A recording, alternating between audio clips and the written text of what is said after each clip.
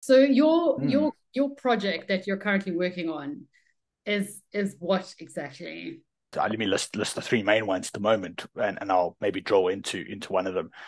One is sustainability, and I'm sure this is something that's finding its way into the classroom already, and many students are aware of what this looks like. But we are trying to make sure that the profession is going to play a key role in sustainability reporting. That it's not just going to be about financial numbers going forward, but that the idea of reporting on what the impact of the environment is, how that interacts with your business, and what that means in terms of risks and opportunities, and the emissions that your business causes, and so on.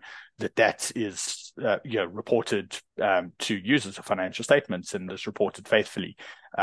That these things can actually be a part of investor decisions going forward. So we are very interested in firstly making sure that there's this global baseline for reporting. So there's this new standard setting board that's been set up under the IFRS Foundation that's looking into this, and the first two standards will be published pretty soon.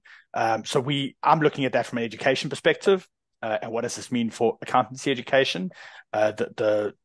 The main project related to that we've just initiated is to look at those education standards that I mentioned earlier, and to ask whether we need to make revisions to those standards to recognize the role that sustainability reporting needs to play in an accountancy qualification, and what students should be learning, both what students should be learning and what existing qualified accountants should be learning, because many of them are going to be playing in the space in the coming years.